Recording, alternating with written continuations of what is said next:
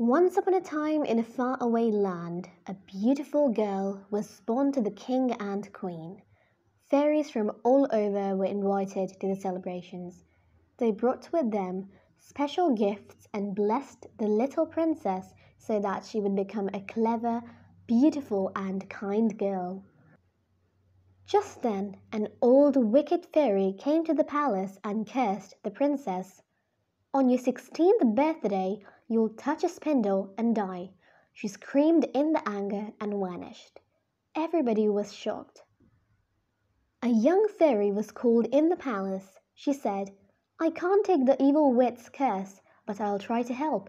When the princess will touch spindle, she'll not die, but will instead fall into a deep sleep and will only be awakened with a kiss of a prince who loves her." The king and the queen were so worried for their dear daughter that they ordered all the spinning wheels of the kingdom to be destroyed forever. However, unknown to them, one spinning wheel was still left.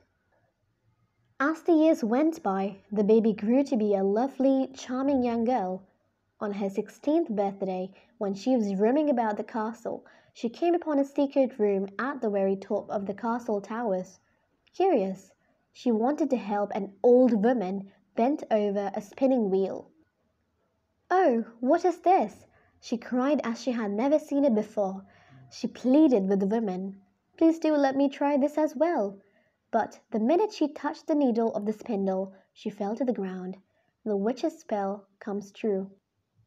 With a heavy heart, the king ordered her to be taken to the grand room, where she would lie for many years. The whole kingdom was sad for Sleeping Beauty.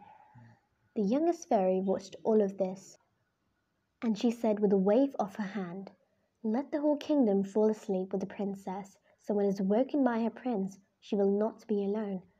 The moment she said all this, all the people and animals in the kingdom fell asleep where they were. Everything stopped. As the years passed by, a thick forest grew around the palace, and the kingdom was hidden. Exactly 100 years later, a handsome prince was passing through the forest, and he discovered the strange kingdom. While exploring it, he was surprised to find the Sleeping Beauty lying fast asleep and immediately fell in love with her. "I want to know who she is. How gentle and peaceful she looks," he said. He leaned down and kissed her. Instantly, the spell was lifted. The princess and all the people awoke.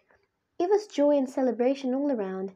The prince and princess were soon married, and they lived happily ever after.